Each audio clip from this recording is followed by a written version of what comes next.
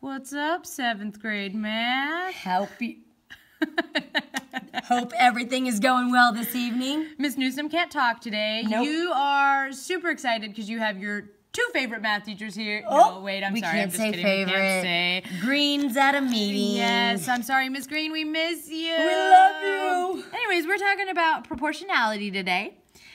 We've been talking about proportionality with equations, constant proportionality, things like that. We're now moving into proportionality is the same, but more looking at ratios. Yes. So, our learning target. We will be able to express relationships by using ratios and proportions. Please make sure that is written in your journal. Pause if needed. Your vocabulary for this week, a ratio. I know you guys have heard this, but we kind of want to talk about it a little more. A ratio is a comparison of two quantities. It's usually written in fraction form. Yeah, there's other ways, but right now you're just going to see it written in fraction form. Yep. A proportion is an equation stating two ratios are equivalent. Or equal. Or equal. Yeah. Yeah, equal, equivalent. It's Hopefully the same word. you know that, yeah. I hope they know that.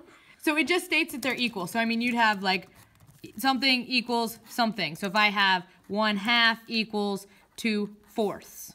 This pen does not work. Which well. equals 8/16. Which equals 12/24. Which yes. Yeah, we could go on and on forever. It's just this here, an equation, which you can go here, 1 times 4 equals 2 times 2.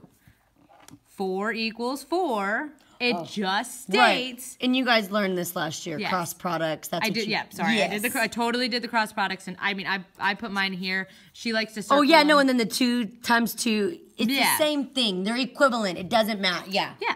So that's just what a proportion is. It states that they're equal. Now, we've got. We're gonna write the rate. Can you Just say a that like simple 5 times fast? write the rate. Right. Write the rate. Try it at home, okay? So we're writing the ratio out. If you've got $162 for 9 tickets, I'm going to put my cost over, this pen doesn't work very well either. The number my of tickets. Yes. Where's the good one go? So I've got my cost over my tickets. The one I used was just fine.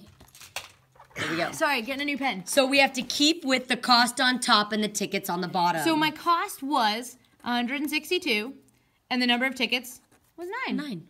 So that's all I did to do for writing a ratio. So that's the rate right there? That's the rate. That describes 9 tickets is $162? That's it. Or $162 is how much 9 tickets cost. Yeah. Same thing. Yep. Now, 15 baskets in 5 minutes for all you new basketball players. Congratulations on making any team if you made one. We're very Yes. proud of you. We'll probably come watch you at some point. Send us the Shooting little them hoops. basketballs. Yes. 15 baskets in 5 minutes. So let's do baskets over minutes. And then because I've already written it out, I know what I'm going to put here. 15 Over 5. 5. That's it. That's my rate. Yep. In a rate, do I have to simplify that? I don't think so. Nope. It's You just you can because it works out perfectly. It's a whole number. Yeah. Right? Simplifying it would be do what? I think it would be finding the unit rate, It wouldn't would be finding the because unit rate. if there's 5 and you want to know if you're going to simplify it, dividing the number of baskets you made Yeah. by that number will give you the unit rate. Right? Exactly. Miss Green! She just barged in. She Here we barged go. in. You guys welcome Miss Please. Green back to our videos. So that's just writing the rates down. Now, we're going to solve some proportions. Look at that nice basketball. That beautiful basketball that Miss Newsom totally drew. I She's had to amazing. include that for our And she did. You should have basketballers. heard her draw the basketball because you could hear her. draw. Okay. It was pretty funny. So we're going to solve this proportion. 15 baskets are made in 5 minutes. How many can be made in 1 minute? So let's start by writing our ratios. So we're going to do baskets over minutes. How many baskets did I have? 15. In how many minutes? 5. And I'm looking for what? 1. I'm looking for 1? No, I'm sorry. You're looking for how many in 1? In one So, what? In 1, It just says in 1. probably in 1 minute. In 1 minute. In 1 minute. So we're looking minutes. That So was should Miss I Newsom's put fault. it? Should I put it up here? No, Your 'cause it's minutes need to stay Minutes on need the to bottom. stay down here. What should I put here? Well, you don't know I how don't many. know. So could I put a question That's a mark? variable. Or an X. That's my variable. And I'm going to use my cross products to solve. I draw my little crosses, or as Miss Newsom likes, she draws her circles around them. Either way works. I'm just used to the little Can I cross do in the middle. fishy method? I don't know what the fishy method is. I'll show Oh you. yeah, it's the same. Yeah. It's a fishy. So what is 15 times 1? 15. So I'm going to write 15 over here. Equals, I'm going to keep my equal sign. What is 5 times x? 5x. 5x. And I have created an equation. I know you guys are like, but that was simple. I didn't need to do that. I want to see this equation written out. Yep. Do you guys want to see the equation written out? Yes. I Yes. do. I want to Show see the your equation work. written out. Now, what am I going to do here? It's an easy one-step It equation. is. So I'm going to separate 5 times x by dividing. So on divide by both 5, sides. divide by 5, x equals 3 3. So in 1 minute, you can make 3. baskets. Yeah. Awesome. That was pretty cool. Did you want to show us the fishy method? Sure. If you flip it, she could do the next problem. She can do the Let's next do problem. that. It's the soccer problem too, man. Oh, great. Okay, here we go. You get to do my sport. There are 20 stitches per panel on a soccer ball. So what are we comparing? We're comparing Stitches to and panels. to panels. So I'm going to go ahead and write stitches and Panels. I don't like this pen. I know they're not all working. That one works great. That one does work. You've Okay. missed me change Okay. pens like 3 times. That's hilarious. Okay, so soccer ball has 30. So 20 stitches per panel. So where's my 20 going to go? It's gonna go on top. It's the Okay. stitches And then per on, one panel. It says on a soccer. Oh wait, per panel. Per panel. So that means it's just one. That was an accident.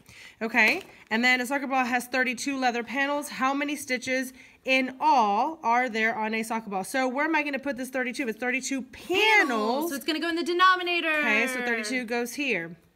Here's my X. That's what I'm looking for. I'm looking for how many stitches in 32 panels. So I was talking about my little fishy method. This is something I do. Start at your X. You kind of draw your little fish. Do y'all see my fish? Oh my gosh. Your little fish, yes. So you start with the X. You do X times 1 divided by, you start at the 32. 32 times 20 divided by 1, which is the same thing that you were doing. 32 times Exactly. 20. 32 times 20. And I'm still going to write it in your form. So Okay. 32 times 20. And then whatever you get, you're going to divide it by your 1, which is... It's just dividing by one is There's the that same invisible thing. one Yes. right here. So if I divide by 1, it's the You same get the thing. same Exact thing. same thing that Miss Groves is doing. So here we go. 32 times 20.